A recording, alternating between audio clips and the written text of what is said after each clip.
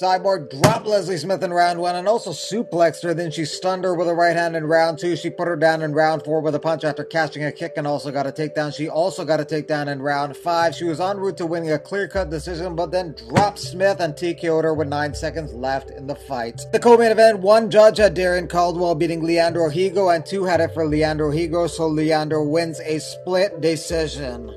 Leon's brother Fabian Scott. Fabian Edwards was on this card and he took on Austin Vanderford, who humped his legs for a good portion of round 1. He continued his love affair with his legs in round 2 and 3 en route to unanimous decision. Vanderford remains undefeated. He has 11 wins and 0 losses. Valerie Laredo landed some good strikes and dropped Hannah Guy a couple times. Guy had the advantage of the ground though, where she threatened with armbars in every round, and Guy wins a unanimous decision and hands Valerie her first loss in MMA. And Jaleel Willis uses wrestling skills to work his way to a unanimous decision over Michael Mendoza. Willis is now 3-0 in MMA. Thanks for watching MMA Digest. Go ahead and subscribe to keep up with everything MMA.